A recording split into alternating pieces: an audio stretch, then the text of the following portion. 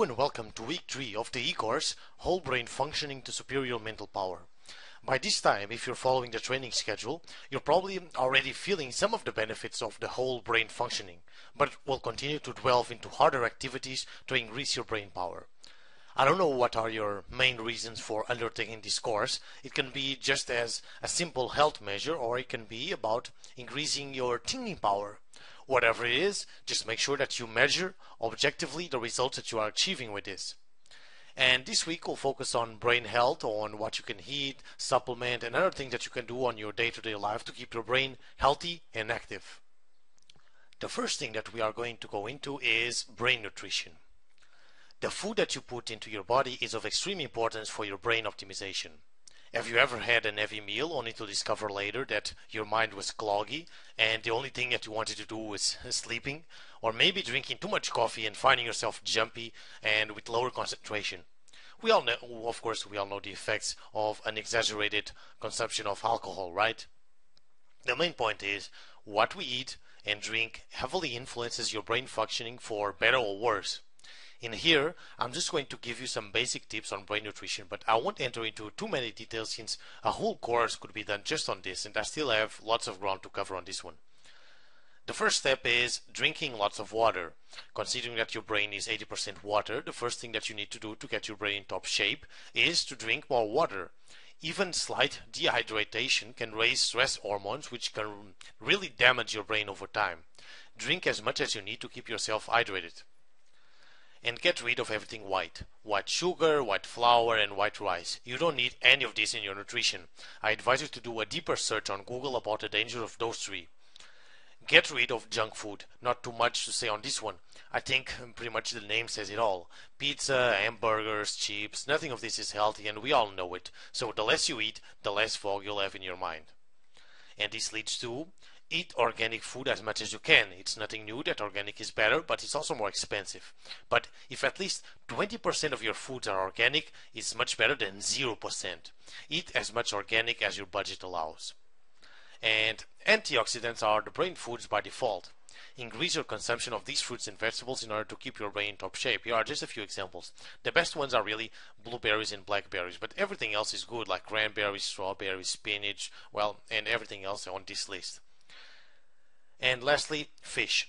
Fish oil has fairly recently been discovered as one of the best things that you can do to aid your concentration and your brain health overall. Doctors are recommending fatty fishes like salmon and swordfish that are very good because of the quality oil they provide. I really don't have time to get to the meat of this, but I highly recommend reading the book Metabolic Typing Diet. You can check it out on the recommended book section below. It will go into so much more details on this whole brain nutrition, on food nutrition, on overall the best nutrition that you can have for your unique body type. I really recommend you to check out this book. It's no secret that a good night's sleep can do wonders for your brain. Sleep deprivation pretty much hurts your thinking in all ways that you can measure thinking, like attention, working memory, math knowledge, and so on. And most people's sleep hygiene is really not that good. Here are just a few tips to get a better and more quality sleep. Avoid before bed snacks, particularly grains and sugars. Sleep in complete darkness, and I cannot stress the importance of this because it's really, really important that your room, the room that you sleep in, is in complete and pitch dark. If you have just a few light sources like the clock or some light or whatever, just turn it off and just do your room for sleeping only in complete and pitch dark. No TV right before bed, and this has a very good reason. Aside from making you an unnecessary stress, it's also unnecessary stimulation, it's also that the 15 minutes before you fall asleep and the 15 minutes when you wake up are the two most suggestible periods that you have during your day because of your waves really go down, so it's really a suggestible period.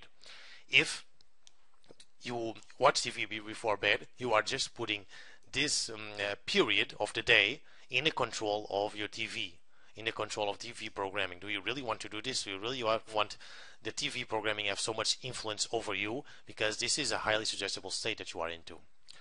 Okay, another point is journaling, is to just release your emotional stress before you go to sleep. Avoid caffeine, alcohol, and drugs.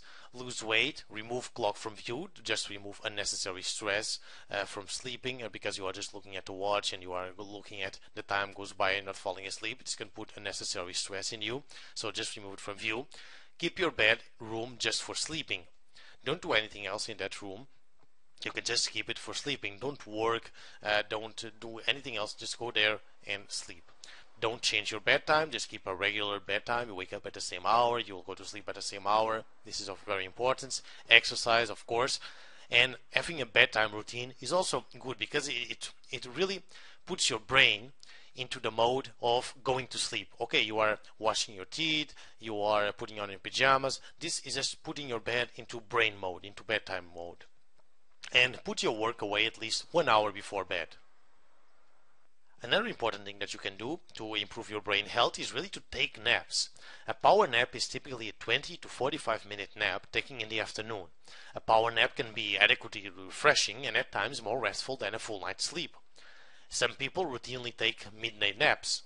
The Spanish people even have the siesta. Napping is a socially acceptable thing. A NASA study showed a 26-minute nap improved a pilot performance by more than 35%. There are plenty of scientific research studies on napping. Just a simple search on Google will provide them. So I'm focused here on 2 tips on how to take a nap. Don't sleep longer than 45 minutes. The ideal is 20 minutes, or then you'll wake up just in the middle of a slow wave cycle and be groggy your whole day.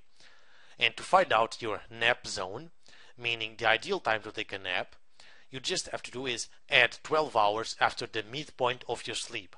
So, example, if you go to bed at 11 p.m. and you wake up at 7 a.m., your nap zone would start at 3 p.m. Oversimplification, yes, but it's a rule of thumb. Don't nap too close to bedtime, otherwise you'll disrupt your sleeping schedule. And how about brain supplements? I'm no medical doctor, so take this advice with a grain of salt and obviously consult your doctor before taking any kind of supplementation. The only supplement that I can really recommend for the brain is omega-3 fatty acids, especially a high-quality krill oil. This is the one thing I notice a difference in many things that I tried and experiment with. I'm always researching about new brain supplements, but I really cannot find more efficient ones. Even the ones like ginkgo biloba that is traditionally associated with brain development, I found several studies who concluded that there are no effects in taking it. So you can try to experiment yourself with the other ones, but the one that I wholeheartedly recommend is taking some form of omega-3 fatty acid, especially a high-quality krill oil. And now for something a little bit different, aromatherapy. Sometimes something as simple as a sniff could really activate your memory cells and boost your performance at work and with academics. Here we'll discuss some brain-friendly, memory-enhancing essential oils. This is a natural way to help your brain to function better. Okay, research has shown that women who smell the fragrance of lemon essential oil daily lost weight more quickly in clinical trials than those who simply exercised. Essential oils diffused in the workplace made employees calmer and increased job efficiency. Lavender essential oil and several others is able to act as a potent aphrodisiac, especially for men. Stores are now using special odors to make customers buy things and spend more money. The leathery smell of a new car is an artificial odor sprayed on to enhance buyer satisfaction, and casinos are using odors to make people gamble more.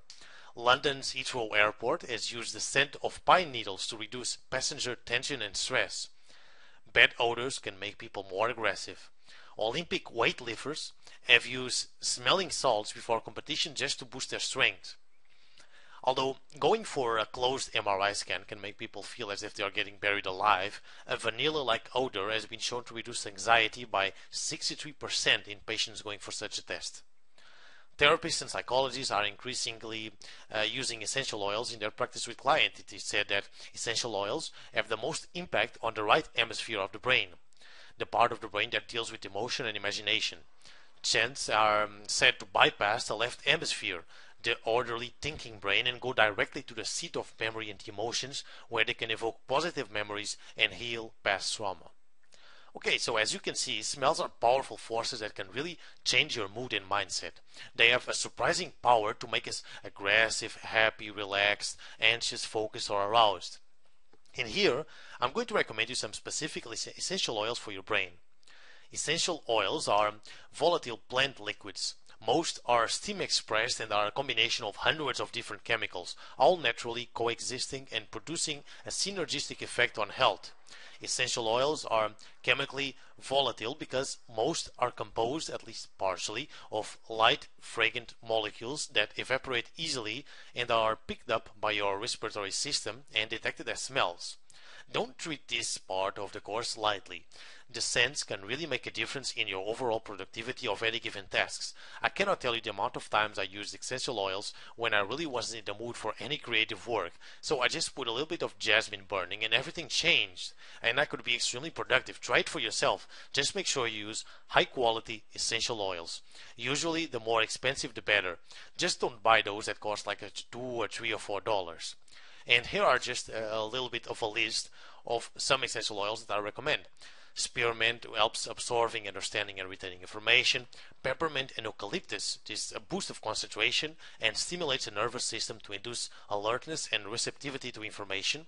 Jasmine, rosemary, ginger, and citrus, these are the traditional oils that have a clarifying action on the mind. They induce focus and alertness. These are pretty much the ones I use most. Lavender for reducing anxiety, vanilla and sweet orange as a mood lifter, cardamom fortifies the senses, and it's a potent tonic for the brain and nervous system. Don't treat this lightly, use it, try it, and let me know the results. Here are the methods that you can use to burn these oils. You can use an aromatherapy burner. You can fill a bowl with water, add 5 to 15 drops of essential oil, light the candle, and inhale. This can be placed around your workspace. You can also do a quick inhalation, pour 3 to 4 drops of essential oil in a tissue and inhale directly for an instant effect. You can put it on a pillow so you can have a more restful sleep. You can pour a few drops of essential oil on a napkin and tuck it under your pillowcase. And you can use an electro diffuser. Add a few drops of essential oil to an electro diffuser for a continuous and long-lasting effect. For myself, I usually use the aromatherapy burner in my office. I found the benefits are bigger than just a quick inhalation, since I usually need it for a little bit more long term than just a quick few minutes effort. Okay, so now we'll start with the exercise. Exercise 10, non-dominant handwriting. You probably guessed this exercise was coming. It's time to start writing with your non-dominant hand. This exercise is just to get you started. So all you have to do is buy a few of those children coloring books and start using your non-dominant hand to color them. This is precisely how children learn how to write and use the pencils. So do at least 10 to 15 minutes of coloring with your non-dominant hand each day. And exercise 11 is another hemispheric exercise, syncing exercise. So place your hands together with fingers interlaced, like in a prayer position. Then separate your hands slightly so that your thumbs have space to rotate, and start rotating one thumb counterclockwise, and at the same time rotate the other thumb counterclockwise. Do it for 1 minute or so, then invert it. Don't rotate both thumbs on the same direction. This doesn't do anything. This is very easy and really doesn't do anything for hemisphere synchronization. Just make sure they are in alternate direction. If it's very hard for you, start with a simple variation. Extend your arms in front of you and draw a big circle in the air clockwise, and at the same time draw a big circle in the air counterclockwise. Then switch it. Exercise 12 explores the use of your different senses. Our 5 senses are the portals or gateways through which the brain gets its entire contact with the outside world. We rely primarily on our senses of vision and hearing because they quickly tell us a lot about our environment. Our other senses, smell, taste, and touch, are less frequently and obviously called upon. To understand this better, close your eyes and try walking through a room. Instantly, the world around you changes radically. Sounds, smells, and spatial memories of your physical surroundings leap into consciousness. With vision gone, your sense of touch suddenly becomes paramount. Navigating even a familiar environment is a real challenge, and your brain goes into really high alert. This exercise is all about breaking associations and using your senses in a new ways. Like, for example, get one of those oils that are brain activating, like citrus or vanilla, and put it burning in several places of your house as soon as you wake up. This will create a new way of starting your day. When you're driving, explore the touch of your car. How does the steering wheel feel to the touch? How about the seat? And how about the gears and so on? Touch them and feel them. You can start to associate an odor with a task. For example, every time you use the phone, you use the cinnamon smell. Every time you are studying, you use the mint, and so on. You can also learn Braille or massage. If you really wish to take this step further, learn Braille and really develop your sense of touch. Once a week, try a meal from a different country. Do a Japanese dinner or an Argentinian lunch. There are plenty of recipes on the internet from foods all over the world, so you have no excuse. Try one that you never tasted before. Another thing is grow a garden. This is one of the best ways to create all sorts of association like new smell, new touches. It's an amazing way to keep your brain alive. I highly recommend the book Keep Your Brain Alive that I have recommended book section. There are plenty of exercises there that are pretty much similar to this one. Okay, so here's a summary of the exercises that you can do this week. Exercise 1 and 7 with the non-dominant hand activities, you pretty much can do it all the time. Exercise 10, the non-dominant hand writing, you do just enough, 10 minutes a day. The coloring books, just do it 10 minutes a day. Exercise 9 and 12, breaking routines in the different senses, you do it all the time. Start getting this into your day-to-day life, get into the habit of breaking routines and using your different senses during your day. And exercise 2 and 6 of cross-scrolling, you do a 3 series of 24 movements twice a day. Exercise 3, 8 and 11, all the hemisphere synchronization exercise, do it for 5 minutes or 10 minutes twice a day. Exercise 6, the important exercise of super brain yoga, you do it at least 1 minute twice a day. And okay, this is enough for week 3, and I'll see you in a week from now with the final week of this course. See you then.